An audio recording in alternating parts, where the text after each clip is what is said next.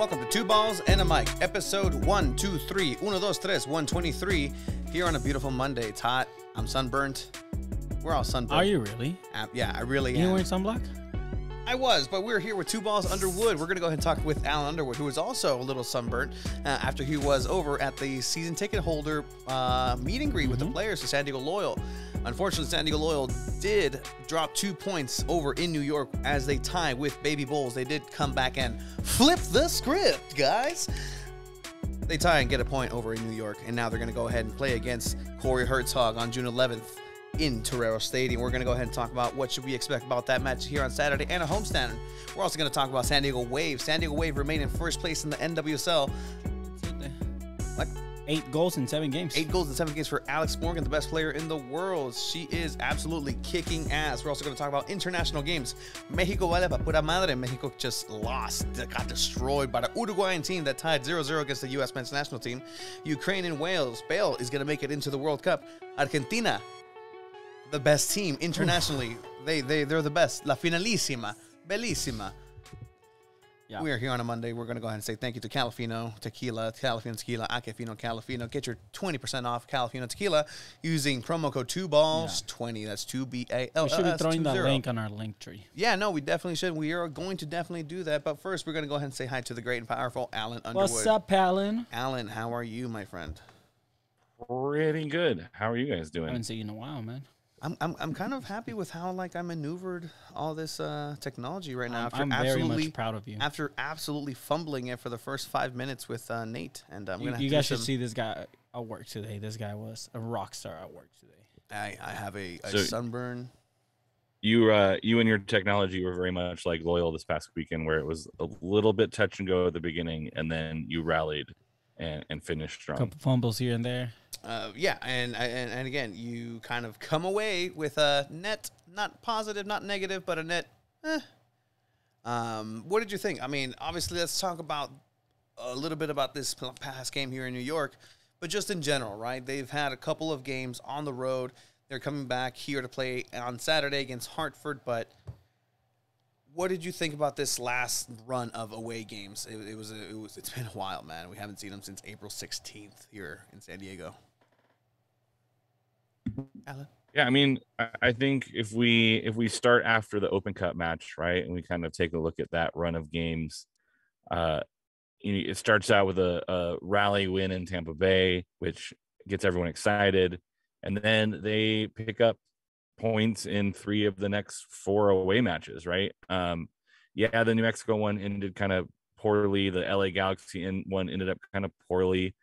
But I mean, if you flip this, if every game was like Red Bulls, where they came back and scored the tying goal to make these draws, you'd feel differently about these 3 road draws and a loss. It's not ideal, but I think if we compare, this run of 5 away matches to the beginning of the season last year with that run of 4 away matches where we got 0 points, getting 3, 4, 5, 6 is pretty good, right? Like, you have to feel a little bit better about where this team is on the road. They're scoring goals, right? They're not getting shut out on the road. They're scoring multiple goals for most of the matches, right? Held to 1 against New Mexico, who surprisingly is really good defensively, which hasn't been historically the case. I think New Mexico is one of the better teams in the USL Championship as far as goals allowed. They've only allowed 9 goals in 11 matches, right? So pretty strong defensive team. We talked about the LA Galaxy match, but then you go on the road to Baby Bulls. You think it's going to be a cakewalk because Baby Bulls have not done historically well this season, but then they announce the starting lineup, and you have a guy like Hayden Clark who is starting for or subbing in for their MLS team. And Red Bulls are a good MLS team, right? They're, I think, 3rd or 4th place in the Eastern Conference. This is guy getting minutes, not like consistent minutes, but he's getting minutes for a competitive, really good team in the Red Bull system. And so when you see a guy like that on the starting sheet, you're going to go, okay, well, this might be the difference between Red Bulls who have been in pretty much every game they've been in, right? They've lost by 1 goal, 1, 2, 3, 4 games of the last 7. So they're in pretty much every game that they're in. So you see a guy like Caden Clark on the lineup and you think this is going to be a little bit bigger of a test than I think a lot of people anticipated. Yeah, you have a 19-year-old that's just has a bright future ahead of him, and then he's bound to tear it up in the USL if he's getting minutes. So is this because of the Landon factor? Is this because everybody wants to show That's up what I when was Landon thinking, too. Donovan shows up? Maybe, Like huh? what? Yeah, like what? Why? This is because there's an international break in the MLS. Oh, And so all of these 2 teams now have guys who need minutes, right? These guys are, Caden Clark isn't a starter per se. So you have guys who need minutes and you're playing in the big stadium, right? We saw that against, LA Galaxy. You see this now against Baby Bulls where they're playing in the big stadium. Baby Bulls. And they're going to send some kids down who need minutes who are MLS guys. And we've seen this a lot in the USL, not in COVID. So I think San Diego fans haven't quite gotten this taste before. But this used to be a pretty standard thing where if the big club is if the big club isn't playing or is on a break, they're going to send some pretty substantial players down. I think Sacramento is on the losing end of this in 2018, I think. This is what 2 teams used to do. They used to, if they're on a break, they would send these bench guys down, and it was the competitive balance was significantly different than a normal game, which, say what you will, like there's complaints with the USL about competitive balance. You look at the New Mexico game against Phoenix, you look at the Tampa Bay versus Lou City situation, that there's just some inconsistencies in the league right now. And I think with the 2 teams, you're seeing the last bastion of this element of the USL where MLS teams can essentially just loan guys down for the week for free and change the landscape in which teams are competing, which, is a little unfair, but I mean, you got to beat the team anyway, right? And I think Loyal has a good enough team where they should be able to be competitive against some guys who are bench MLS guys. Because you got some of those guys on your team, right? Alejandro Quito is probably in that conversation. Kyle Vassell is probably in that conversation. Koke Vegas is probably in that conversation, right? Colin Martin was an MLS player. So it's not really an excuse. It's just it changes your expectation when you're playing up against a much stronger side than you would have imagined like 24 hours before the game. Yeah, and I mean, like... They controlled the game. They had possession. I mean, we spoke to. I mean, are we allowed to say that we just spoke to? Yeah, no, 100%. Yeah, I announced it actually on Discord, and I had a couple questions in there from the Discord, so that was pretty neato. But he mentioned you have a man coming back, and he's just an absolute baller, right? Whether he's coming off the bench or starting, he's just tearing it up. And then Landon said in that post-game interview that he did, he said, hey, you have a monk who didn't maybe have the best performance against Galaxy. He wanted to make that up, and he definitely made that up and made his mark again. Very, very true. But my thing is, again, still kind of like what you were saying, Alan, is that we do have the players to compete, and regardless, I feel that, maybe the chemistry isn't there, but maybe that the talent of the individual supersedes the chemistry that's needed. But again, it's not like basketball where one player necessarily changes the dynamics that much. I still think San Diego Loyal should have had the opportunity to come out with 3 points from this match. Obviously not how it played out, but like on paper, even if you did tell me, hey, there's some MLS level caliber players here, there's a kid that's going to go to the Bundesliga that just signed, sure, I get that. But either way, I think that there is an extra element whenever Landon is on the field. And that's just, it is the way that it is, even for referees. And oh boy, did we have a good talk about referees with Nate. So that's going to come out. I want to make sure you check that one. That's going to come out on Wednesday. But yeah, so here already in this game, in the 28th minute, it's like 2-0. I was so upset because I was at work and I was cooking up hot dogs for the 6th graders. And it was the last day in my program. So I just see Alan text, what the fuck, or this, and this. And I'm like, what's going on? And I checked 2-0 and I'm like, holy shit. Had to watch it back, everything after leaving work. But man, to just, I don't know, just look at your phone. You're expecting a trashing from San Diego Loyal, since we had talked about it from the pod, to them being down 2-0 in the first 30 minutes, I was shocked. I was in disbelief, but I could believe it as well, if that makes any sense. Does that make sense to you guys? Yes. Yes, Nate. Yes. And that's the thing, though. Like, there is, obviously, we won't talk about the positives, too, in a bit, but there is a negative with Coque Vega going down. Austin Guerrero does come in, makes an outstanding save. He actually DM'd me this morning. He's like, hey, if you want some goalkeeper gloves from Aviata Sports, use my promo code, Tony. I know, he literally did. And that's when you slide back, hey, do you want some fine Calafino tequila? Use the promo code. 2 + 20. But hey, so Austin Guerrero posts, he shares on his Instagram after the game. It's not really talking about the game, but that one of his kids that he trains watching my coach play on an actual game. Like, oh, yeah. That's dope, right? Yeah. That has to be dope. Yeah, I'm sorry. Like, you don't get to see that in any other professional team. Austin Guerrero, Austin's a hard dude. He's a hard motherfucker, straight up.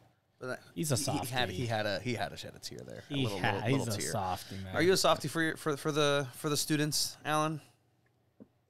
I mean, yeah, you have to be, right? Like, if you're not, like, No. I'm not sure my kids. This guy I'm not says- sure my kids. I'm not sure my kids know that, but like, I do like care, and it's like when you do something cool and they're like amazed in it, or they get to see you like do something that you've been like teaching them, like, and they see you actually do it and they can see the passion and how much fun you're having. Yeah, of course. And with like a guy like Austin Guerrero, like Coque Vega is like checking out his hammy. Yeah, I'm gonna say Vegas every time. But you have that feeling of like everything's great, everything's fine. Like, it's not like you're putting in an untested backup keeper, and it's not even like, I wouldn't even consider Austin Guerrero like a backup keeper. He's like the 1A, right? Like, he's a guy who could start. So it's like, hey, if you feel anything, like, get off the pitch, keep it like 10 to 15 days. Don't stay out there and really do some damage where we don't get you for 2 weeks, because we got a guy who can come in and do a job. I talked to Coque. His English is getting much better, which is great. He's like, English is much better. And he said, hey, like, it's going to be a close to see if we're going to be in this game against Hartford.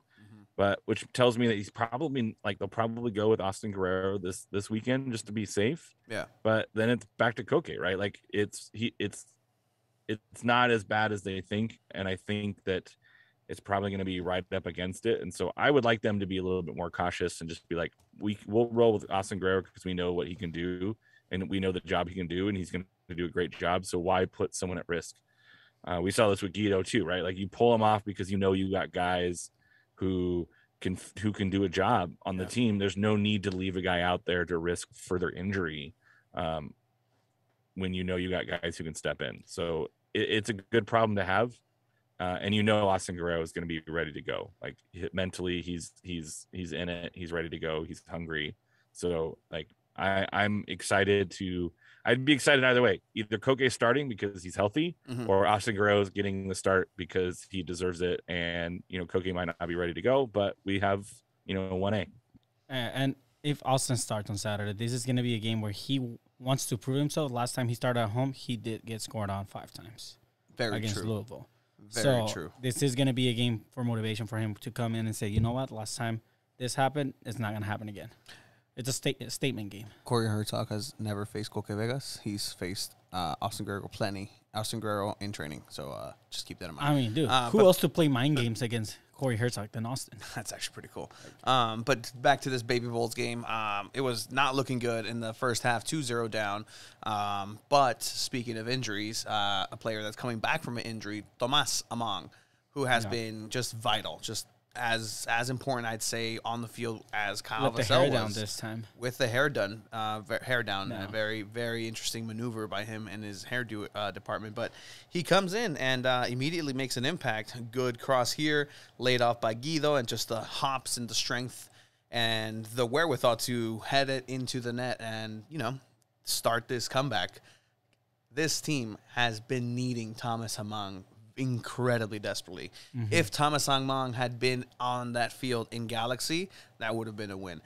RGV, maybe a tie, maybe a win. Some of the best games SanDiego has played this season have been with Kyle Vassell and Amang up on top together. And they were starting to experiment with that actually, because they didn't start that way. It was Vassell, then they switch Amang in there, and then they're like, okay, what if we play these two together? They started doing very well. They started starting together, and that was working out well. But then Thomas goes down, obviously, and I think that had a lot to do with the amount of games that they were all playing. Obviously, you had Amon go down, you had Carlton also going down because he was run down for a couple of games. But it's good to have these players back. And man, did SanDiego Loyal need Thomas Amon, not just in this game, but just back in also, general. Another player that needs to, if this player is healthy and he needs to start every game, and that's Nick Moon. Yes. Nick Moon hasn't gotten a start in 2 games, whether it's due to... You were saying something about Among Allen? Sorry. Go ahead. Sorry. No, you're fine. I was just saying, like, he allows Kyle Vassell to drop in a little bit more, like, and it gives a different look to the team, right? Like, Kyle Vassell up top can be dangerous, right? Like, the next highlight is him kind of getting a one-on-one with the keeper and putting it just wide. But it allows him to play a little bit differently, where you have the defender having to defend one-on-one against Vassell allows the space further up the pitch for someone like Among. I like the way the kid plays. He's super fun to watch. I think him coming in after halftime where Red Bull is maybe a little bit tired and a little bit on some wobbly legs, and he's fresh. I think we've seen him do that kind of do that to other teams before, but it's really nice to see him back out there. And I think we said every time he scores a brace, we need to have a party afterwards, and so that's why they had a party on Sunday, is because he did so well. So next time we're gonna do a Hattie, they're just gonna SanDiego's gonna shut down. It's just gonna be like absolutely business is closed. Everyone's gonna party because Among hit the Hattie. End the season right here. That's it.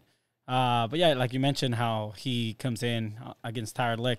That's something Landon has mentioned before, right? Kyle Vassell is the player that's just gonna run down on the defense, getting tired, and Amon comes in and it's the dagger, it's the finishing touch, and it's worked out before, and it's great that he's back and scoring goals. I was speaking about Nick Moon. Nick Moon is a vital piece in this team, whether he's playing right back or just a wing on top. I like Evan Conway, but I much rather have Nick Moon starting. I don't know how you guys feel about that one. I'm pretty sure you guys agree with me. But I'd much rather have Nick Moon in the starting lineup than Evan Conway at this time. Why not both? Ooh. Okay. Right now, give me your ideal 11. Yeah, exactly. Injuries in mind. Go. Oh, man. So, okay, we don't know if Cook is going to be out. But No, well, injuries in mind. Right now, we're going to assume that probably Austin is the most. Are we doing this together? Yeah, I would say. Yeah, sure. Like right now, going to the next match, I'd probably start Austin Guerrero. I wouldn't rush Koke. I think Elijah Martin, Kyle Adams, Stoney, and I might start Metcalf and give him like a 60-minute and then put Nick Moon in, because I think for the same reason Among, like you have because Nick Moon did some Red Bulls dirty this weekend, coming in late.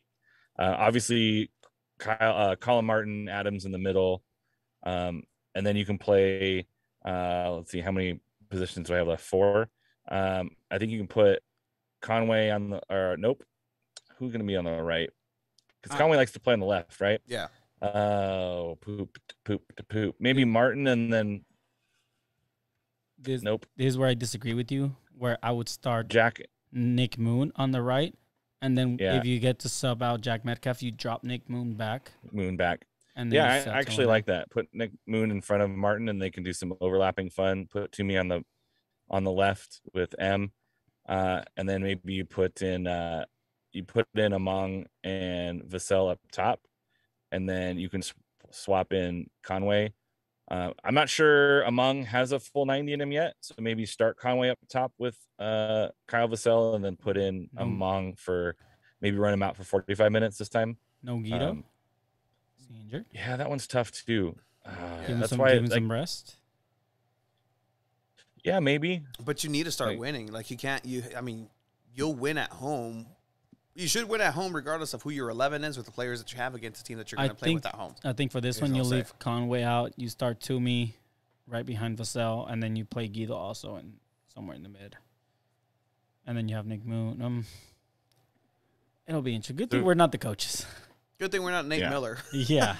Because your front four last match was Conway, Vassell, Toomey, and Guido. Yeah. So you're saying swap out Conway for Nick Moon, and then just kind of flop where people are. Put Moon on the right where Guido was. Put Toomey on the left and run Guido as like a 10. Yep. That's what I'm trying to get. That's not a bad shout. And then Evan Conway can come on for a sub. You can drop Nick Moon in for Metcalf. I want as many players that have played with Corey Herzog starting in this game, just because it's the mental thing, right? Like, they want to echar huevos contra este way. And what I'm saying is they're going to play with balls against him. Like, they're not going to want to lose to him. Yeah. And then I think another sub, I think that might be nice in there if you're up. Nate Miller talked about this too. That person has that edge. And I think Jack Blake is one of those guys who has a little bit of that destroyer edge in him, that if you're up, that's a guy you want in your midfield to do a game against Hartford and kind of close it out. Hard crunching tackles. He needs to score a banger being for physical. His confidence. Yeah. Man. He needs a banger for his confidence boost. I feel like like he's getting to where he needs to be like physically fit and healthy. I think it's confidence playing a big factor on him, where he knows his shot's there, but he needs one to go in just to boost that shit up, man. Yeah, and we saw it. It's like a watershed moment for him. So we have a comment here by 619 Soccer. Is Metcalf starter more because of leadership on the field or on-field product? You know, I've always said that Metcalf's like a crack. And no, you hate Metcalf. No, I don't hate Metcalf. I just think on the field he hasn't been as productive as he maybe was the first season or has been before in the USL. I do think he is there for leadership. I think he does play a big factor communicating on that back line and just on his side. I think he's very dominant. His presence is dominant on the field, so it is key to start him in a game like this, especially the first game back at home. He's one of the OGs for this team, right? He knows what it's like to play at Torero. It's like, do you want a defensive right back who can play offensively, or do you want an offensive right back who can kind of play defensively? That's kind of the difference between the Nick Moon and the Metcalf. Why not both? And because those players don't exist in the USL. If you have someone like that, they're playing in a much bigger league. But I think with Metcalf, you do get that leadership. You get like really smart defensive play who can also get forward offensively. But like I think with this moment right here, like you can see, like this is just a great ball from Colin Martin. That's why Colin Martin is Colin Martin, right? He sees that. But then the next highlight is Nick Moon, like basically running through 3 or 4. Look at this, like 1, 2. There's 4 around defenders. 3. There's 4 defenders there, and the ball comes like he pulls. Like talking about like this is the Miguel Berry. Like look at how many people are being sucked into him. That when the ball squirts out, there's no more Red Bull players on the pitch. They just don't exist because they're all being sucked into Nick Moon. Right? There's 4 guys right there, right? And then comes a 5th, right? And like this is so there's the 5th guy and the 6th guy, right? So there are 6 guys all watching Nick Moon. The 88 guy is like doing the smart thing of covering the striker, but then the ball squirts out and there's no more Red Bull player left. It's just Among in the right position, right? This is where the Red Bulls podcast just goes, oh, what is our defense doing? Yeah.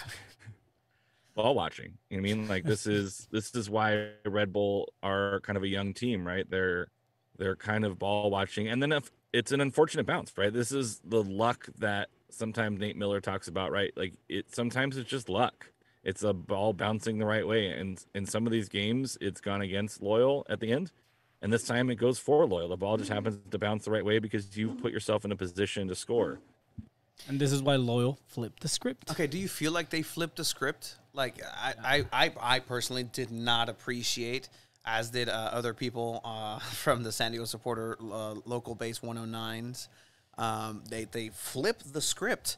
Like, the script was, on paper, you were supposed to win. On paper, again, regardless of who was on the team, like, you're supposed to kind of come away with 3 points. At the end, it does seem that you lost to the worst, like, on the table, the worst team in the league, right? Like, so it does sting a little bit. You're expecting a win. To not win against them. And this is like what Nate Miller just mentioned, the expectations, right, that we have set on the team. At the end of the day, they did end up getting 8 point away in New York. That's a long way. I've never been to New York. How long is that flight? 8 hours. 8 hours? Yes. 7 to 8. Well, when I went, it was 7 hours, but we circled JFK for about an hour because the tarmac was completely full, and I thought Alan said like 3 hours, or was Tony right? I said 3 days. 3 days. Oh, okay. So it is like 7 hours. Yeah. It's basically like the Oregon Trail. It takes 2.5 months. You have to ford some rivers. It's like a whole thing. And then I think Nate Miller, not to spoil it, but he mentioned that they were like sitting on the tarmac for a while. Yeah, you'll get an insight on what that travel has been like. Obviously, not playing at home since April 16th. What that toll and what the strategies that they use. It's really interesting. It was a really interesting conversation. Just getting to know exactly a little bit of the ins and outs of that. But I'm still saying they should have won. But I'm glad that they're here back at home. Hey, be positive, guys. There are some positives. Again, 619 Soccer telling us to be positive. Have you guys seen his stories? Yeah, absolutely. they're pretty negative. But it's fine. Also, alluding to positives, there were a lot of positives from the teams, more specifically, the coaches themselves, Nate specifically, even more specifically. There are positives that are being taken, and sometimes we forget about that because, yeah, it's not the best to lose a tie back to back in a way. To lose a tie, yes. There could be worse situations that Loyola can find themselves in. Absolutely. And right now, if we're looking at the standings, it's fine. It's looking fine. Pretty positive. Fine. I think fine is a good term. Just it's good. It's fine. I mean, 3 points out of a playoff spot. It's all right. Yeah. It's not bad. It's not bad. It's also like El Paso. You have 2 games on El Paso. Sacramento only has 1, and they can only get to 22 points, right? So they can have the same exact record, and that's a historically great team. Phoenix is struggling compared to their historical. That -5 goal differential is absolute horse poop. That's basically that New Mexico terrible game. So, like, take that with a grain of salt. You're 1 point behind, or you're tied with New Mexico. Yeah, they have a game in hand, whatever. But, like, if you're looking as far as, like, what's below you, like, you're clearly cementing yourself as one of the top 4 or 5 teams in the West. And, Phoenix is losing their minds right now because they have 6 losses. And they're talking about, like, some people are like, we should fire the coach and see what Orange County did. But, like, Orange County has the same amount of games played, and they're at 14 points, right? Vegas has 1 more game played, they're at 16. Like, you're put yourself into a position to be successful moving forward. Like, I think, judge the team after the next homestand and see where we are. Like, I think we can be content with where we are right now. I'm like, not happy, like, but just content. Like, we should be over the moon, right? We're not like, it's like, hey, we have 13 games played and we won 9 of them. Like, it's also something to remind ourselves, especially us, European fans, like, the great teams lose like 3 or 4 games and then they don't win their league. Like, this isn't European soccer. This is, you just get to the playoffs. I think I talked about this on Twitter. People were talking about Phoenix, and Devin Kerr said, getting in, though, all a team needs is a chance, right? And that's what this is all about. And I said, it's not like winning the West has been historically great for teams wanting to win the cup anyway. And the great Nicholas Murray says, since the USL Championship went to 2 conferences in 2015, the team to finish with the best record in the Western Conference has yet to reach the USL Championship final in the postseason. So it's like, it's not necessarily about winning your division, which is great. Like, that's great and all, but like, you have to peak at the right time. And, you know, this is still too early to be like, we should be first place. It's like, we should be in the mix. And if you're in the mix, you're fine. Right. And so after this next homestand, I think if things start to not go great, that's when we should start to kind of question things. But I think we have a lot to prove this homestand. And if we stay positive through it, then you don't get the, oh, this doesn't feel good. Like, Tony, you're talking about the watch party, or like, hey, this is where it starts to fall apart. Like, there's things as supporters that you can do to have a positive mentality. Like, we talk about players needing to have that, you know, mental fortitude. I think as supporters, we need to have that too, right? Because the players feed off of that. And if we go in there going, oh, here we go again, like the crowd kind of feels that tension, and then the players feel that tension. So it's like, we almost have to be goldfish, to borrow another Ted Lasso reference, Tony. Sorry, Tony. It's like, I get it. That's such right. Okay. We just gotta forget, right? Don't. And if a goal goes in, it's still 0-0, right? We got to be like that weird guy on the Sunday league game where it's like 0-0, guys, 0-0. Like, just keep pushing them forward, right? and cheering for them and bringing that positive attitude, because I think they've been missing that, and I think that's what's going to help motivate the team in a positive direction. If things are getting a little tense, I think they're going to feel that as well. So we need, as fans, I think we need to be a little bit loose through this as well, as far as like, bring the positivity, bring the noise, bring the funk, and turn it up, bring the noise. 10th place or lower. But if you've learned anything about the USL, is the last place team can beat the first place team, right? Yeah. Monterey Bay has beaten Colorado Springs 4-2 this year. Like, the standings don't matter. You play hear the Red game. Bulls tied against SanDiego.Loyal 2-2. Right. You play the game, and you treat your opponent with respect, and you go all out. And I think at the end of the games at home, I think San Diego end up in a better spot than they do on the road. Yeah. So you fans out there, you guys be positive. Us as media, we're gonna critique everything. Yeah. And Alan is on our side. Don't take him away. Alan's on our side. Yeah, no, I absolutely grill Nate Miller on. I don't. Nobody does. It was a good soccer conversation. I think even if you were to try, he would just clap back every single time with something. Yeah, no, he's not afraid of little spice, little heat. So he has time. He lives in East Lake. You think he has time to join my East Lake Soccer League team? Nate Miller can run around the whole team, all your friends. Like, just destroy you. Next match here is Saturday, June 11th. Part of one of 3 matches in June at Torero for San Diego Loyal. 9 of the next 11 home games are. 9 of the next 11 games are home games. So it's a summer in San Diego. Un verano sin ti. Oh. Ah. Do you like Bad Bunny? Do you listen to Bad Bunny? Yes, Bad Bunny, Conejo Malo. Yeah. Is that like Who Framed Roger Rabbit? He's a Bad Bunny. Underrated movie. 100% underrated movie. The ride at Disneyland is the best ride that there was. Not talking about Rabbit. We're talking about Bad Bunny. Bad Bunny.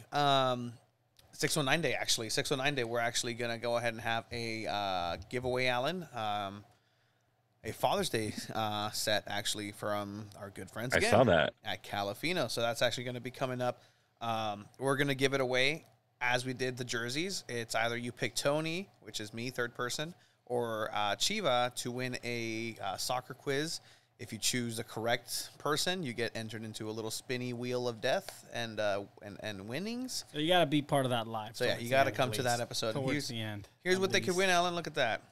Some blenders, glasses. We have it here? Calafino. Yes, we do. It's right there. Let's get it, Chiva. On top of this, Alan, because it is a Father's Day gift box, we're going to go ahead and we already work with our boy, Buddy Weston at San Diego Loyal, who hooked us up with a pair of tickets to San Diego Loyal's 619 Juneteenth Day celebration. As Chiva holds the bottle of Calafino. Ooh. Got the nice shades. The blenders. Nice. These are really good shades. I'm going to try to get us sponsored by blenders, actually. Really good. And we have some golf balls. Callaway golf balls. So now, if you were on brand, you'd take one of those out. You would only give away 2 2 balls. It's not a bad idea, actually. Golf balls are so weird. Like, there's just such a weird Golf balls ball. are pretty pricey. Yeah. Yeah, they're wild. Yeah, that's a pretty. I mean, I'm partial to knockarounds, and I know that's the team sponsor, but I've admired what blenders, is that what it's called? Yeah. Them from afar. Kyle Vassell was rocking some of those this weekend. Yesterday was rocking some pretty nice. So let's blenders. get a prediction, and then I want to hear all about this. Yes. All about this barbecue BBQ that happened over at the Olympic Training Center. So Hartford coming in, Corey Hertog. I think Hertog scores. I think he scores one. I think Hertog either scores or gets a red card. Carl said, "I'm a father. Give it to me." Hey man, good luck if you enter. I do think SanDiego Loyal are due for a complete just dominance game and where they actually get the result. I'm going to go with a 3-1 win by Loyal. Oh, 3-1 win. I have to agree where there's just like just pent-up rage in SanDiego Loyal that they need to just unleash. They've been here at home. I think we're going to see a goal of the week contender. A goal of the week contender just in general. For Loyal. Let's get a Jack Blake goal, man. I really, now you got me thinking about another that. I really Colin Martin banger, maybe. I really miss a scored a lot of bangers. It's Charlie Adams. Charlie Adams is underrated when it comes to offense. Sometimes, like he's slow. Sometimes he's slow in the back. I think he's smart with the shots. He's very smart. But in any case, I think it's going to be a 2-0. 2-0, just so nice, he doesn't clean. Score. You said he scores offsides, but it's offsides. I like that. It's like you thought. He gets a penalty, he scores, but it's offside somehow. Some USL ref tactics. But I think there's encroachment, and so he has to take it again, and then he misses. Good question, Carl. What if Corey tries to fight Kyle? Well, Corey, it's nice meeting you. I'm sorry, but Kyle's just fucking like he will stone cold stunner him. Like it's a Larry from SpongeBob. Larry the lobster. The lobster. Yes. Just buff as fuck. That's Corey Hertog doesn't strike me as the fighting type. He strikes me as the guy who is like gets on your skin and then gets you to blow up and throw a punch. Corey Hertog's the guy holding the phone saying "World Star." Yeah, no, definitely, yeah.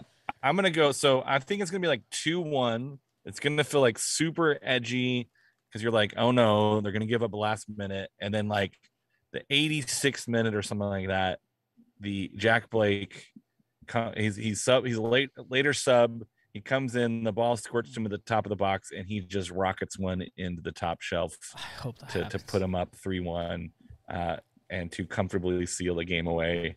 And that would be flipping the script. Ooh, yeah. Take notes on that tweet, guys. Yeah, take note. Sentient soccer club. You can't see me. I like that. Here, you gotta get this one now, Alan. Oh, another one. You gotta get this one out, Alan. And another one. And another one. Oof. Boom. It's one of the few wrestling references I know. Pass me my other one on the couch. It's all good, Alan. If not this one, Alan, you can always just resort to. Whoa. Ooh. Shuffle. That one's bigger. Shuffle. Which one do you like better? I don't know. Double champ. Double champ. What you talking about? Double. Animal style. For Tony, size does not matter for Tony. What? Excuse me. What? Like the belt sizes. Oh, yeah, no. My belt sizes do matter because then I need to buy new belts. Oh shit. He is vocal. Yes. He's a guy that will sucker punch somebody and run away? Question mark. Corey, maybe. He's from Philly. All right. So scrappy. Rocky was from there. You never want to underestimate. He's always a puncher's chance. All right. So Saturday. Was it Saturday or Sunday? Sunday. You had Sunday. You had a pretty cool event happening over at the Olympic Training Center for season ticket members only. What we later found out was only full season ticket members, not half season, which was, I mean, you could have at least, let them in for an hour. I want to hear all about it, but Alan, before you start, you did mentioned that a lot of people miss Tony, and maybe some mentioned me. I don't know, but No, mostly Tony. Yeah, thank you. That just makes sense. Yeah, of course. Landon was Tony does not own season tickets, that's why he didn't go. Oh. I didn't go because I don't own season tickets either. So we just felt we probably could have snuck our way in or managed a way in, but it just felt disrespectful to those of you who have season tickets and invest your money in it. We're investing our money for this team in another way. Everything here. Like this. Everything here. So we just felt like it was appropriate to not attend this event, and you guys enjoy that with your and live vicariously through you, Alan. Alan, of course. Was it like? So parking was a dilemma, I hear. Not a dilemma, but just different. It was just like I actually had to like look for an open spot, which is weird going to the Olympic Training Center and not having a completely empty parking lot. No, it was super nice. They had some food. I made some jokes about how I was eating cookies, and a lot of the Loyal Select kids, because they played today. Yeah, they played and today. They won 1-0. Not surprising. According to Coach Hall, they are the best team in their region. I had a nice conversation about the academy program, but no, they were eating watermelon. I'm like, now you know the difference between a professional athlete and a chubby guy like me. They're like, no, we'll eat cookies too. I was like, yeah, but you guys like work it off. I just like keep it on. Yeah, and it's just like protein cookies. Like what? Like that? How does it even make sense? Protein? No, it was fun. There was some cricket was being played, so a lot of the European and the Kiwis, is that the non-offensive term? I don't know. The guy from New Zealand were out there bowling. Charlie Adams. The ones that bowling. the ones still bow down to a queen. Yeah, I mean, I don't blame them for that. That's not their fault. But no, it was like super chill, super relaxed. Players were like in normal clothes as opposed to like after a game where they're like in like their business, or before a game where it's like business. It was legitimately like a laid back environment where you can come up and hang out with the players and get autographs and chat with them. And such a dope. It was a way of really connecting to a team in a way that we haven't been able to in a really long time because of extenuating circumstances. What I've liked to see, and I think maybe it's like, hey, we're going to do season tickets because we want to keep it a little bit smaller for that reason. But, you know, I think this proved a concept of, you know, the kids had something to do to run around. The adults had stuff to do to run around. And I mean, they had burgers and hot dogs, so it wasn't like, you know, gourmet by any stretch of the imagination. But I don't think that's why anyone went, right? There are people out there like banging in free kicks in the skull right here. People passing the ball around. There was like a 5-a-side, 6-a-side game with some of the staff and the people who showed up, which was super fun. A little Bridge Barcata moment. So it felt really good to reconnect with the team and really get a chance to chat. And I think it meant a lot for the players as well to get kind of that cup refilled. They've been on the road a lot. They haven't been able to touch base with the fan base. I think for them too, it was really kind of a cool moment to be able to interact with the fans in a way that they haven't really in a really long time. So I would encourage Loyal to do more events like this. I would like to see more than just the full season ticket members. Like I get that's a benefit for buying the full season tickets, but it's like a lot of people can't afford a full season ticket, and a lot of people it's like I can afford it, but can I really go to that many games? It's a long season. It's a lot of commitments. So it's like, you know, I'd like to see some of those half season ticket people show up. I think they were trying to get a TV down there to throw on the USA Uruguay match. And so maybe there's like a watch party element of some sort of soccer game where you can like, you know, chat with players about what's going on and get their perspective. I just think it was really well done. It was really well organized. There was clear pathways. You can get there and back pretty easily. They had trams or little golf carts for people who didn't want to walk, like kids and older people. I just think it was really well done, really well done. And I think that they're looking at ways of making it even better for next time, which is not surprising. It's kind of what the team does, right? They do something and then they say, how do we make this better? So big ups to the team for doing it. and for the players for being there, right? Like this is a Sunday. They've just been on the road a lot. They didn't have to be there. They probably had to be there, but they don't have to do those events. And the players stayed. Like it wasn't like they were like, oh, we made an appearance. Bye. Like most of the people were leaving, and almost every single player who showed up was still there. Wow. And at like 3:30. So it really clearly meant a lot to them. It meant a lot to the player, the fans, and the kids getting to take pictures and sign autographs. It was just all around a really fun afternoon, and I should have worn sunscreen. I think that's the difference between a team in the USL with a community that cares like San Diego to maybe any other team, MLS or not, right? Like these players do care about their fans. Like that, it may not be tens of thousands of fans, but the few that are fans means just so much more to these players. There is that, city connect where it comes to like, all right, cool. Well, are you a fan of the city or are you a fan of the team or are you a fan of the players, right? So that's 3 different levels. But the fact that, even if the team itself isn't doing the best when it comes to the community, like actual, like not just, hey, season ticket members, but like getting out there in the community this year, like it's a little different. The players are still there. The players still care. Yeah, and the fans are still there, and they want to meet the players, and they want to get that experience because it is a really cool experience. And it's really cool to be able to see that interaction. And like I said, like you guys said, the players enjoy that too. And I think it's a benefit of being a professional soccer player, right? Like, getting asked for your autograph. Yeah.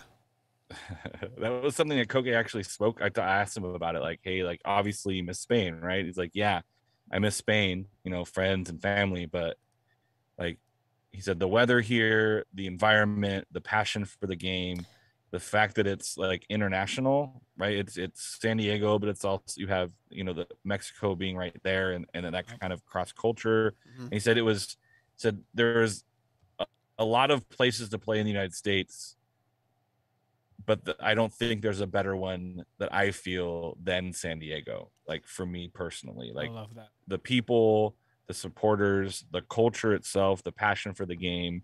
He's like, it's such a cool experience. Like, yes, I miss Spain, but like the weather is very similar and the culture is very interesting to me. And I think that is why a lot of people are attracted. A lot of players are attracted to San Diego. It seems like a quality franchise that takes care of their players. That's why the guys keep wanting to come back and new players keep wanting to sign here, and the weather's great. And so, Koke nailed it on the head, right? Like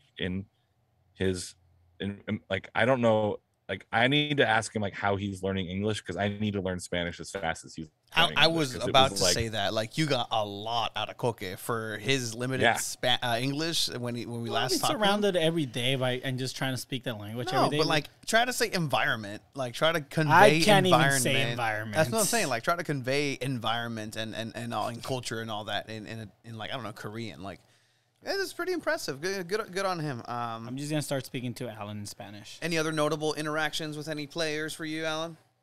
Yeah, I got a chance to Cam Riley was an interesting conversation. It was very similar. Like, he's like, just the amount of the people you can run into and the diversity here. It's not like where I grew up in Texas where it was like the same people over and over again.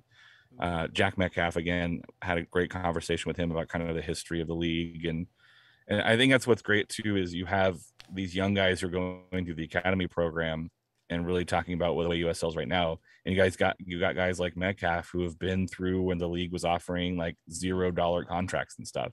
And so he's seen the league grow. And so it's super wild to be able to go and really like pick people's brains and talk football and talk, life. And, I met Jack Blake's family and they were great. And, talk to him about, Nottingham getting back in the Prem. And so it's just, you can have whatever conversation you want to have because there's younger guys, there's older guys with families, there's guys who've been through everything, and there's guys who are just starting out. And so events like this, you really get to know the players as people. And to me, that makes it even better to cheer them on when they're on the pitch, is because now you're not rooting for them, Jack Metcalf or Jack Blake, the soccer player. You're rooting for Jack Metcalf, the human, right? And you want them to be successful. And then when they go off and do something else like a Miguel Berry, you're rooting for them to continue to be successful because you've made that connection with that person on a human level, not just a guy who happens to be wearing a kit that you the team you support. And that's really cool to hear. Chris here said that the barbecue was awesome. Cole, his son, had a great time with getting drilled by a ball in goal. So, did you witness that? I did. I witnessed that. It was, and it was adorable because he did like the kid thing where like hit in the face, smiling, and then breaks down. No, it was. Yeah. That's man. I'm glad like the kids got to have a good time. The adults got to have a really good time. No snake sightings. No, everything fine. There's a lot of snakes out there. No, but the eventful part is one of the golf carts like rolled down one of the hills a little bit and got stuck, and so it was just like up there the whole time, like just stuck on the side of the hill. So that was like the big event was this golf cart being kind of abandoned on the side of the hill. Did you get to meet Peter? The mannequin. Coach Beto. Peter. The sentient mannequin. No. Wow, you do not know about Peter. So he's not on Instagram. He's not on Instagram. So Coach Beto, the kit man for SanDiego Loyal, has these bouts with a what do you call those? It's like the dummies, like the free kicks. The free kick dummies. Yeah. So there's one particular dummy named Peter, was very mischievous, and he ends up in wild places. He has a whole adventure series on Instagram. Yeah, no, like he goes in. Actually, shout out to Coach Beto because you need to get on Instagram, if anything, just to follow him. He did 20-part plus like little like 10, 15 minute second clips of a day in the life of a kit man for SanDiego Loyal. Yeah. From clock in to clock out, from laundry to him eating lunch, to the times. Like, I don't know how I'm going to get this ball, but I have to go get it. And it's in the middle of bushes in a nest of snakes. I did ask him if he was chasing balls yesterday, and he was like, nope, that is not me. I'm here just long enough to get the laundry. Hell yeah. Oh, man. Like, good for you. You need a day off from running into the bushes to collect all those balls. That's the point, because there's rattlesnakes in there. That's the point where I'm like, you know what? This is a great job, but if I see one, like, here's my 2 weeks. Not even 2 weeks. Bye. Bye. I'm not a fan of snakes, Alan. Yeah, Tony's a big baby when it comes to snakes. Well, I think we're very positive, especially, hearing Nate Millard speak to us after just like a couple minutes ago, about 50 minutes ago, and I think we're in a good spot with SanDiego Loyal. What do you guys think? I think so, man. I think it's going to be brighter, especially this summer. Just having a lot of home games. It's going to be great to see everyone back at Torero. Almost everyone. I hit my elbow. Alan, I'm going to miss you on Saturday. Haven't seen you in person. I'm going to miss you guys as well. I think after people listen to Nate Miller and the interview, he brings up a lot of great points and probably says them better than we could have said them. Yeah. And I think our expectations are so high. And I think he speaks to the coaching staff. The expectations are so high that when you don't meet them, it does feel a little bit like sad. Mm-hmm. But like it's a long season, and we still have room to grow to meet those expectations. And I am hopeful that for the next 9 out of 10 or 9 out of 11 games that the team is going to meet those expectations more often than not. And I think people are going to feel good. And don't go with speculation, because, again, we have an insider in the fact that he is the assistant coach. Like, what more insider do you want for SanDiego Loyal than the literal coach of the team, having some time and offering it to us to talk a little bit. But, Alan, I hope you enjoy the hell out of you deserve that pineapples, vacation. Coconuts if they have them over there, just teriyaki chicken, flame dancers, hula hoops, and hula dancers. I don't know. I assume they originated from Hawaii, right? It's never good to assume anything, Tony. Well, you can find that out for us, Alan, on your voyage over there. Let me know how it is, and let me know the itinerary. I've always wanted to go to Hawaii. Let me know how that went, and prices and stuff. I'm very interested. All right. But enjoy that, Alan. Thank you for joining us. We're gonna go ahead and talk about the other SanDiego team, and then Mexico sucking, because we suck, Alan. Oh yeah, I saw that it was not a 0-0 draw against Uruguay for El Tri. But hey, it's like June. You're trying some stuff out. Like this isn't like September is the friendlies that we really can be positive about loyal. I am not going to be positive about Mexico. I'm very happy that the World Cup is not in the summer because this gives us time to try to fix and salvage something from this. But and the way Argentina's playing right now, I don't think it matters at all. Yeah. Like that they're ridiculous. So Yeah. enjoy that international soccer and the wave. I will let you guys know if I will be there on Wednesday night or not.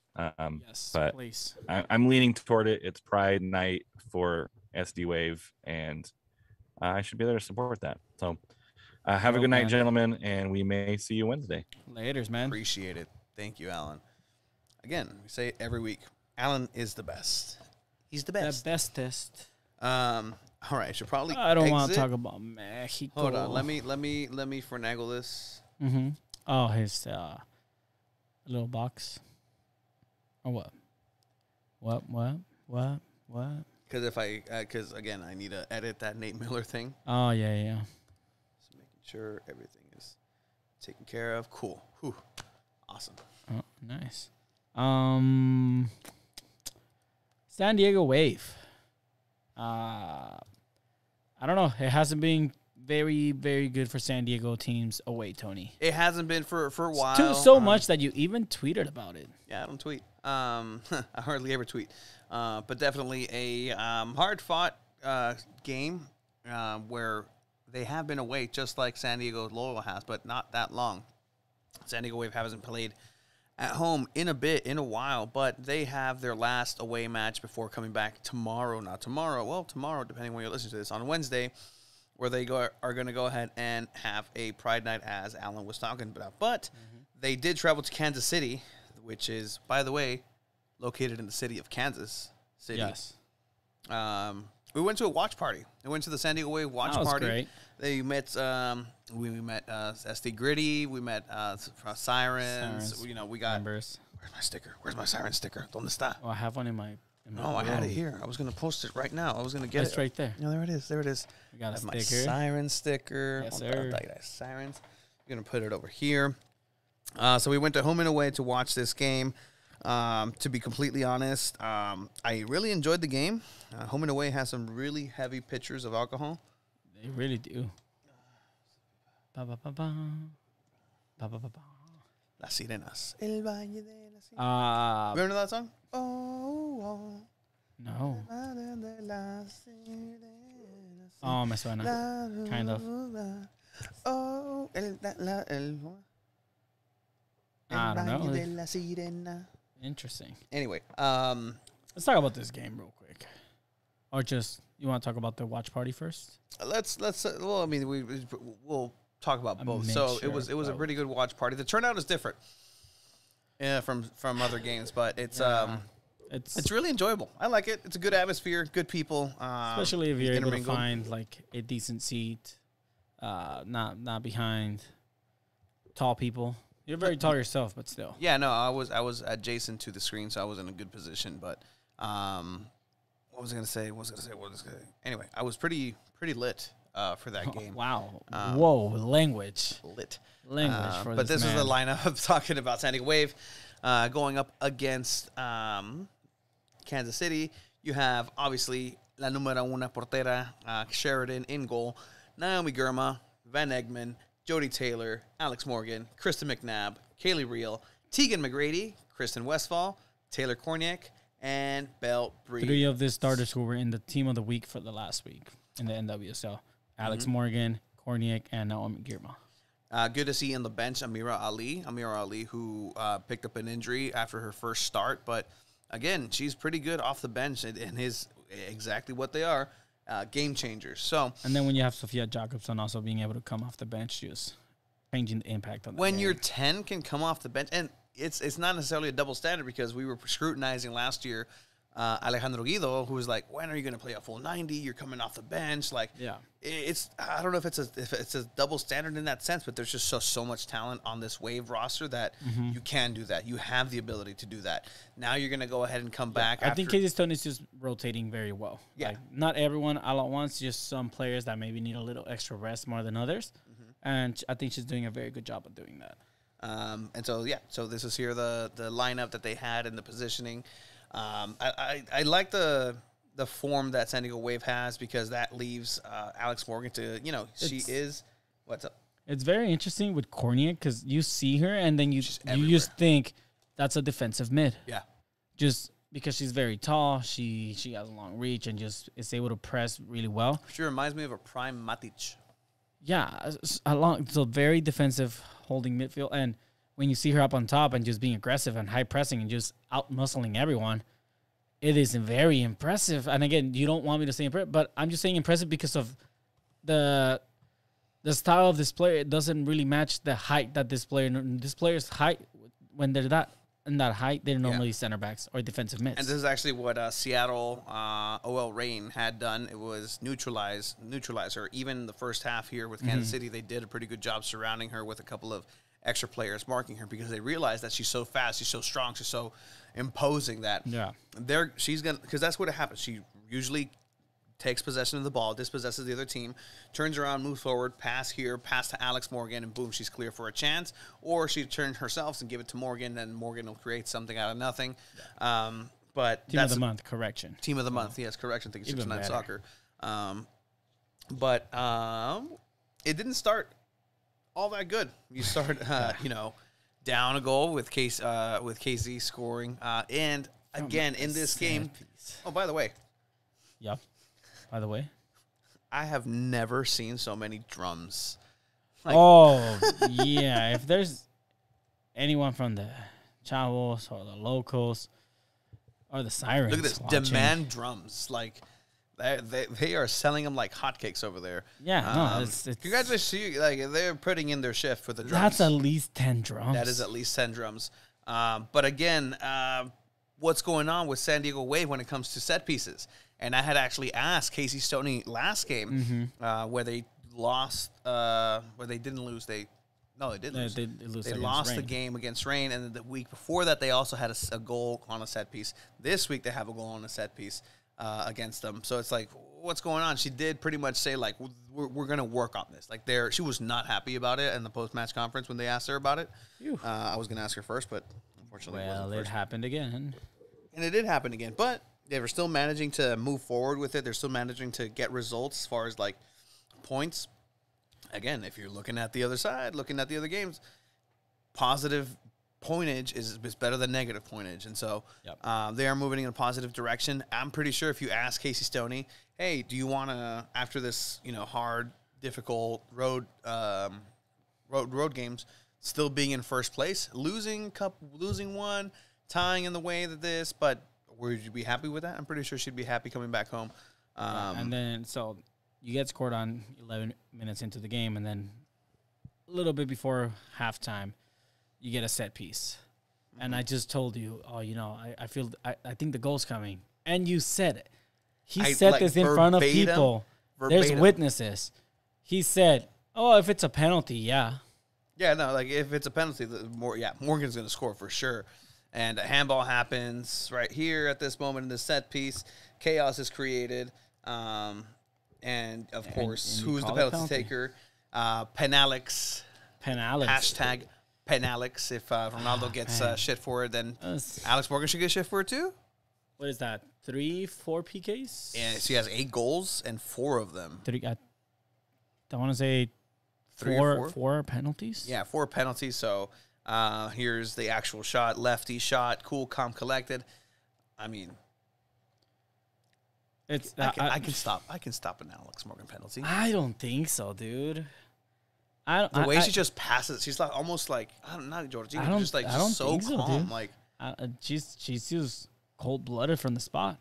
Yeah, she definitely and honestly, is. This goalkeeper was actually playing amazing, lights out, was not letting Wave score at all. Yeah. So I think had she not had a performance like she did, San Diego Wave would have come out with the victory here. But in any case, Sofia Jackobsson does come on later on in the game. A play does occur back and forth. Oh, wait, by the way, they got scored on from another set piece. They got scored on, but So, boo. Same story again. Same old story. And so it was not looking good. It was 2-1, but again, here in the dying moments, as I said, Sofia Jackobsson gets the ball. She's going on the right-hand side. Takes a little bit of an extra touch to pass it into the middle to Alex Morgan. And she gets the ball. through ball to Jackobsson. I told you, man, how did that ball just go through? Yeah, let's look at that, actually. Because the pass just didn't really seem like it had much, but it was just a perfectly placed pass by Van Egmond. Perfectly weighted. Everything was great. And you have the feeling that Jackobsson is just going to finish that and just gets the cross into Alex Morgan, which manages to get a touch and then finishes and just manages to get the tie and goal. And you could tell they wanted to win this game. Shout out Nick Duffy, who just joined the chat. By the way, in this game, I get it, Alex Morgan, you want to celebrate with your teammates, just run and get the ball and then put it back in the middle and try to save some minutes. Never satisfied. Never satisfied. We did have Sofia Jackobsson, and because, again, we were at the watch party.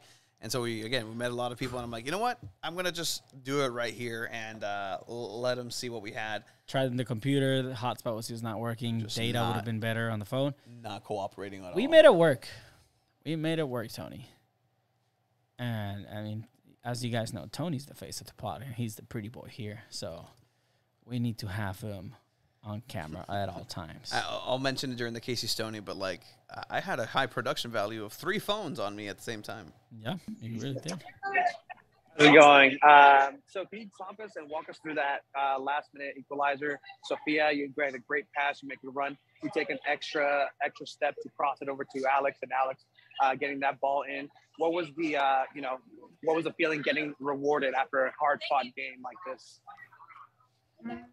I think it was like, obviously we was down 2-1, and to be able to score that 2 goal was important to go home with at least 1 point. And yeah, Alex is a real goal scorer and showed that once again. So yeah, happy about her performance, but also the point we got. Obviously, job number 1 for Alex is being a mom. Of course. And we know children, as we work with them, sometimes they don't cooperate with you. Sorry about that. It's all good. Okay. I'll follow it up a little bit. Obviously, I'm here with the background of San Diego Wave. I'm here at the watch party in San Diego. A lot of people coming out. Can you tell us what you guys' feelings are about coming back home and playing after such a long road stint? You don't want people to see you. You kidding? Okay. Yeah, like I said before, like we're just really excited to get back in front of our home fans. It's been way too long. I don't ever want 4 away games in a row again. Not only was it tough on our legs and a lot of miles flying around the country, but our fans give us energy. We want to kind of be able to feed off of that and, continue to get wins in front of our home fans. So we're very, very happy to be back this week. Safe travels. Thank you. Always wish safe travels. You think the reason they had a long stretch of away games, 4 straight, is just to maybe have some more extra games at Snapdragon? Probably, right? Probably. And I mean, that would be smart. Oh my God, I hadn't seen this. Is it the light? It's the lighting. I hadn't seen the lighting. So it got dark because the sun already went down by this time. It took a while for Casey Stoney to get there. There were some elevator issues. Yeah, she got stuck in the elevator, straight up. So it's kind of dark, and I go to Tony. You know what? You need light. You need lighting, man. Let me put my flash on you. Show it. Does it look better? Just want to talk a little bit about, obviously, this road trip coming to an end. Could you speak to the maybe competitive advantage now that you have here at home at Torero? You've been seeing some other teams away and the support that they get. Do you feel like you have an extra edge here in San Diego? And are you looking forward to that, especially yourself and the players? We love being at home. We've got our home fans, our home crowd behind us. It's our stadium. I think we've generally performed reasonably well there. We are coming off the back of a lot of travel. We know that, but we've got to bounce now. We've got to cover well, and we've got to put in a good performance on Wednesday at home. And I'm confident that we can do that. This is a strong group. They'll be disappointed tonight, knowing that we can play better. But they'll build confidence. The fact that they've not come away with nothing, which is important. And then here in San Diego at the watch party, we just heard about an elevator incident. Everything okay with that, so Coach? Yeah, that was me. Just took forever. We're all good though. Everyone's fine. Everyone's okay. Got a smile out of Casey's Tony. Oh, Casey's Tony. man. Tony. Wow. Casey Stoney, Tony got us. Tony got a smile out of Casey Stoney. But yeah, so that was the post-match conference San Diego for this. draw of 1 million games on the road. Oh, the boy Nick Duffy. What happens when the stadium's not ready? Nick, we're gonna drop an interview with Nate Miller, and you're gonna like it. And you're gonna love it, man. You're gonna like it. I know. I just know you are, man. So they come back home here, and they're gonna play on Wednesday, the first weekday game for San Diego Wave, as they remain atop. They remain atop of the table with 13 points, with Houston being behind them. They had a difficult game against Houston away. They did beat them, so that's the difference right there so far. But in any case, if you want to go ahead and catch San Diego Wave, catch them at Torero Stadium today with your ticket purchases at your very favorite place to get tickets for San Diego Wave. I don't know how to. So they have a game on Wednesday against was it Portland Thorn, and that is going to be Pride Night for San Diego Wave. It's going to be a huge event. Everything's going to be happening. I believe Colin Martin is probably going to make an appearance in that game. Yeah, because they had a cool little video with Sheridan. So that'll be 7 p.m. on Wednesday. Shout out to San Diego Wave and the changes that they're making here and there, starting with not threading the tweets. Yeah, I think people the game appreciate day. that. Little things like that. So you can really tell that that some stuff has picked up. In ways that you might not be able to see, but on the field the product is world class. Like that's the thing with San Diego Wave on the field, world class. There are some world class individuals working for Wave. So 609 Soccer says, why can't they have an actual Wave background instead of a green screen effect? They do have a Wave background, but that's just for home games and training. Yeah. It's a big thing like the low one, and it would just be annoying to take it and travel somewhere. Yeah, no, it's just inconvenient. So that is San Diego. But then they also have a game. Did you mention about the game on no, I didn't. Sunday? Sunday, the San Diego Wave. Yeah, so it's kind of like a doubleheader at home for San Diego Wave. They also play Sunday at home against Olympic Reign, and it's going to be the team that they just lost to a couple weeks ago. And Sunday actually. They have been here in San Diego for the Challenge Cup, so it's a team that that San Diego Wave is not unfamiliar with. Kristen McNabb was a very important part of the Wave team. Former OL Reign player knows that team pretty much back and forth. It's a team that San Diego has not been able to beat. They lost twice to them and tied once against them. So this is definitely a game that the players are circling the calendar because they want to beat this team. Absolutely. So I think that's it for soccer in San Diego. I think we're going to have to turn our eyes to somewhere else. No, they don't deserve it. They don't deserve it. Mexico pierde. Mexico loses in friendlies. Like, what's going on right now? So there's no more Champions League. There's no more Premier League. It's World Cup preparations. I see some. I see some teams that are playing the Nation League, but we're not. Like, what? So Mexico. I think that's the European. That's the European ones only. Okay, cool. So Mexico loses against Uruguay. Yikes! You guys are losing 5-1 to the Mets. Just saying. It's the best team in the division. Sure. It's all good. So Mexico faces Uruguay, and the lineup on paper, I don't know. He went to a 3 center back line, which Tata Martino hasn't done. So I'm guessing he's trying things out. These are the games to try things out, right? I guess these are the games for trial and error. I personally prefer to have the solid lineup be playing in these games prior to the World Cup just to get the chemistry up going. But he starts Talavera on goal. Then he starts, which I get Talavera doesn't even have a team right now in the Mexican League, Tony. Yeah, it was wild. He doesn't even have a team right now. And he's starting for the selección when you have other great goalkeepers that are starting in their teams and just being dominant. But whatever, Tata. I get you. So let's look at this. The ears. Let's look at this at the Uruguayan team too. Like there's not a bunch of bums out there. No, you have notably like world class players. You have Jimenez from Atletico Madrid. You have Araujo from Barcelona. Matias Vecino is actually really good. Who ended up scoring the goal. Valverde, who literally just won the Champions League. Like literally just won the Champions League. And then you have my boy Edison Cavani, who's also a free agent. Yeah, you know who I saw link Toluca.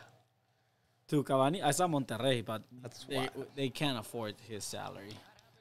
It's ridiculous how much he gets paid. But the lineup: Nestor Araujo at center back, Cesar Montes. Yes, please give me those two center backs anytime. If you have to start someone else, Johan Vasquez, right? You start Angulo from, I believe he plays in Tigres. And Google's wild. You put Jesus Angulo and then they show you like the different player. That's not supposed to be him. But you start Angulo, and so you have that 3 center back line. He's just so dumb. This is Martino. Like the commentary is like suffering with us. Olivera tiene a 4 en el área. Clava el centro. Mira la recepción que es. Madre santa vecino. Madre santa vecino. Sanfroa. Casi no se nota. Contra Uruguay, pelota detenida, tiro de esquina. Oh man. It's opinión y es. It's as wild. So you have Sanchez playing right wing back, which normally he doesn't really play. He's just a solid right back. You have Arteaga playing left wing back as well. Arteaga's fine. He plays in Greece. I would want him to start, right? Edson Alvarez and Guti Gutierrez in the center mid. Guti Gutierrez was playing a little more behind Raul Jimenez. Edson Alvarez has to be the solid start, right? You agree there, right? Edson Alvarez has to be them. Yeah, he's the guy. Yeah, he's the guy. You start Alexis Vega, who needs to prove himself. He's able to play with this team. Raul Jimenez, who has not been the same since that injury. I'm sorry. He's just has not been the same. Yeah, no, Salvador Cabañas played better when he came back from his head. Yikes. Yeah, but no, I mean, it's true. It's very, I mean, it is true. About the same. So either something else happens, like Raul Jimenez has to trust, he has to be the guy, but he needs to step up. If he's not stepping up, I don't know if Tata has the balls to just even put someone else up there. Someone like Chicharito. Odds on Chicharito making Santi the World Jimenez. Cup. Odds on Chicharito making the World Cup.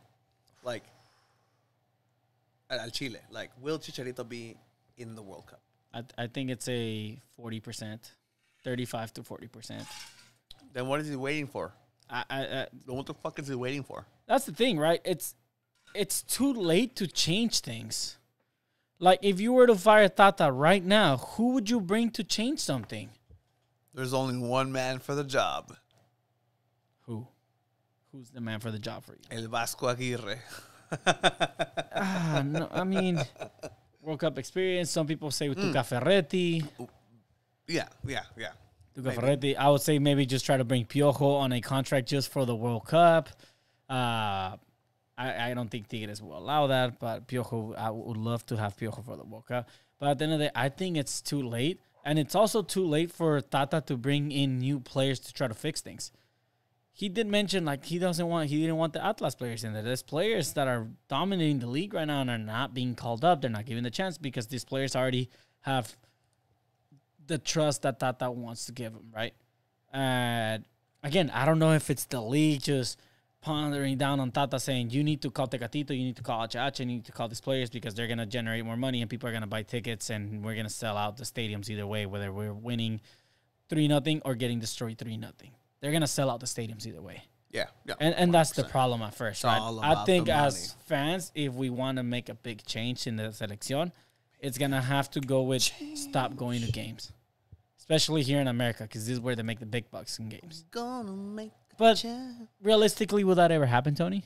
Absolutely not. People are going to go to the games. We're going to want to go to the games either way. So you start Tecatito, who also didn't have the best performance, and it's just, Santi Jimenez, dude. He's youngster. He's just good. But yeah, again, I think it's too late for Tata to bring anyone else new that he has not been bringing up. It's just, it's getting to the border edge line that it's too late. And then you have Mexico struggling like this, Tony. And you have other teams that are in our group. No, deja de eso. I don't care about our fucking group right now. The fucking U.S. tied against the same team. That's what bothers me.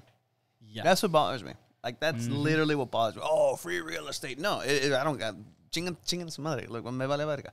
Yeah. Like, that's what bothers me, is the fact that the U.S. tied against the same Uruguay team. Different circumstances, different whatevers, different planteamientos, different lineups, different schemes. Matter, though. Shouldn't matter. You both have world-class players. I mean, Raul Jimenez, Tecatito should be world-class. They should be starting Edson. Chicharito could be on there, but then, it's just not going to be pretty in the World Cup. I already know it. Not. It's just not going to be pretty. Like you always have that sense of hope going into a World Cup that, imaginémonos cosas chingonas. Oh, then you beat Germany. Oh, la madre, pinche México, cabrón. Vamos a ganar. But even like now, it doesn't really feel like that. It doesn't. And it kind of sucks. I've never been as disillusioned going into a World Cup as I have with this Mexico team, and that's not a good thing. It is really, that's really not. Speaking of beautiful things, though, this is beautiful. Yes.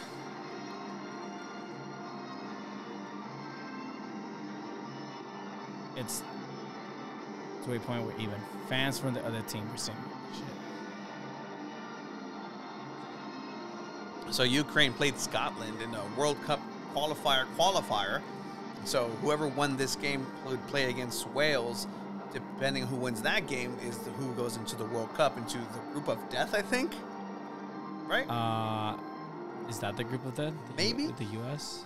The U.S. England is in there. Mm-hmm. And somebody else. We'll look at it right now because we're going to make World Cup predictions. But yeah, so the entire other team, as we continue with the Ukrainian national anthem, Stronger Together. That's a pretty strong messages right there. And so images from over the weekend, over the last week. They ended up winning this game against Scotland. They go and play against Wales, and the goalkeeper for Wales turns into Thibaut Courtois and does not allow the dream to happen of Ukraine playing in a World Cup. Yeah, bouncing they ended them out. up scoring an own goal off a deflection and a free kick by Gareth Bale. Gareth Bale, somehow, when he plays for Wales, it's the same Gareth Bale. God mode. Yeah. It is God mode Gareth Bale. It's prime Gareth Bale. It's like he loves soccer again when he plays with Wales, and he goes Club Madrid, and he's like, well, I'm a golf player. And as we were talking about earlier, Argentina winning the Finalissima, the Copa America champion versus the Euro champion, which is a pretty cool concept.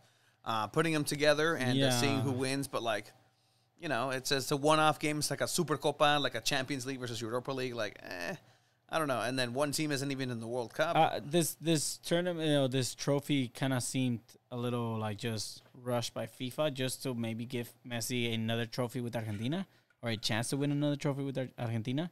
I can see that. It's no secret that FIFA and UEFA just really likes Messi and loves Messi and wants him to succeed, as you would want when he's one of the best players, arguably, in history of the game, right? But yeah, they made up this tournament or this game called the Finalissima, which, again, like you said, the concept is amazing. And Argentina just looked really good. Yeah, that is the group of death, Nick Duffy.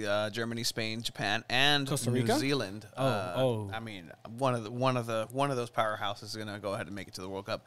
But yeah, so that's what that was. So Argentina are just looking deadly right now, and then Argentina played Estonia, and Messi scored 5 in this game. But just imagine the comments that Mbappe had made before about South American teams that they don't play these tough European teams to qualify to the World Cup all the time. But then you have these powerhouses in Europe playing Estonia in a World Cup qualifier, who Messi just completely single-handedly destroys them with 5 goals. I don't know, man. Food for thought there. I think the favorites for this World Cup it's not going to be a European team. Yeah, no, I think it's going to go to South America. I believe the actual favorites are Brazil. Yeah, Brazil, and I think Brazil's going to win. Brazil is always that team that's always in there. El pentacampeón, the 5-time champ. With the hot run that they're going into right now. That's kind of how Italy went into the Euros, and they ended up winning that with a bunch of games undefeated, unbeaten. And right now Argentina are 33. They managed to get to like 36, 37. I don't know how many more games they're going to play before the World Cup. Maybe like 6, 7 more games. If they get to like 40 unbeaten games into the World Cup, I think it's going to be really hard to stop them. And the only thing about this Argentina team that you really don't see before, there's a lot of youngsters in this team, right, Tony? Yeah. And these youngsters, whether they're 21, 22, 23, they grew up watching Messi. Mm-hmm. By the time these kids were like 12, 13, Messi already had like 3 Balón de Oros. Yeah, so which is insane. They're sharing a locker room with their idol now. So not only are they like excited to play with him, they're playing with con más huevos. Yeah. They're playing with more passion because they want to see their idol get a World Cup. And if Messi gets a World Cup, there is no denying that he is the greatest player of all time, right? Like that would be the cherry on the top for that argument. You don't think Unless Ronaldo, yeah. But if Ronaldo But wins, if Ronaldo wins, oh man, if the Ronaldo final wins. is Messi Ronaldo, dude, it's just Here's everybody taking a picture with Messi, as you were saying, like they're idols, right? Like here's Yeah, the Finalissima dude. trophy. Every team, like the substitutes, todos. So he now technically has 2 trophies with Argentina compared to Ronaldo 1 with Portugal. So best in the world. argument can't be made still, but Best in the world is actually something that Argentina are scary. I really don't. Mexico does not stand a single chance against them in the group stage. Imagine if Mexico wins. I can't. I can be hopeful. I'm going to be hopeful. I'm going to be delusional. But realistically, it won't happen, Tony, unless we see a significant change. Like, very pronto. Pronto. Canada's a shit show. They're not playing their friendlies because there's arguments. The players want to get paid more money, and they're refusing to train and didn't play their pre-World Cup like warm-up matches. Love it. So Canada, just being the best team out of CONCACAF this year, going into their first World Cup in ages, are just shitting the bed right now before the World Cup. So yeah, they're not going to get out of Belgium. That's CONCACAF Morocco, for you, Croatia. man. Sorry, do you want to make this prediction? Let's not yet, because it's not complete, and that bothers me. It's just New Zealand or Costa Rica's not there, even though it's not going to affect anything at all. I'd rather next step, because they play on the 14th, I believe. Nick, when do they play, sir? When are we cheering for Told New us. Zealand? He's trying to get the. He's trying to get the that brewery. What's O'Brien's to show the game? It's on a Tuesday. On a Tuesday. I have it right here. They play Costa Rica on Tuesday the 14th. Tuesday the 14th. All right. What time? 11 a.m. 11 a.m. All right. So, speaking about best in the world is actually something, and we'll close with this. CM Punk, the current / former AEW world champion of WWE fame. Speaking of AEW, former wrestler for AEW, Cody Rhodes, had a match at Hell in a Cell, which is a big structure, and you've seen Hell in a Cell. I've showed you Hell in a Cell. Yep. But I just want to show you how tough these motherfuckers are. 7-2 Mets. What? The Mets are up 7-2. This dude just wrestled Hell in a Cell with a torn pec off the bone.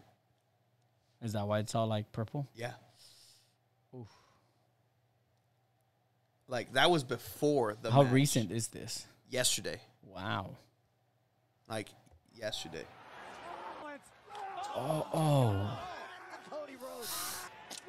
That's painful, right? Like, Yeah, actual painful? No, like, it's the muscle tore off the bone. Like, it tore off the did bone. he win? He won. Holy In shit. Hell in a Cell with one arm. Oh, shit. Talk about goats. Oh, no. Whoa. Oh, that'll get watched later. But in any case, we want to go ahead and say thank you to the greats, Alan Underwood, for everything that he does here with us at Two Balls Underwood. Keep an eye out for our giveaway of Calafino Tequila. Use promo code 2balls20 at checkout. Get 20% off. We're going to go ahead and give these away as we get closer to 619. It's a great Father's Day gift, man. Great Father's Day gift, so get on that. We want to say thank you to Smog Express and PB European Imports, two of our homies that have great car shops. You need a oil change, you need a smog check. Some brakes, Pacific anything. Beach, go for it. Ask for Coach Alex, and Alex. One is the son, one is the father. Alex They're Senior, both named- Alex Junior. Exactly. So, want to say thank you to everybody who's been checking us out. We've been growing. We don't need Russian bots to pump our we numbers don't need up on fake Instagram. followers on Instagram. Hey, it's just Toe Nizzle. But I hate myself for that. In any case, thank you guys for everything. The Nate Miller one will be dropping on Wednesday. This will be dropping obviously tomorrow. Pray for us because we were going to be in the sun for 8 hours for 30 days straight this summer, and it's not going to be a pretty sight. Thank you guys for everything and everybody. You guys. Appreciate you guys are the best.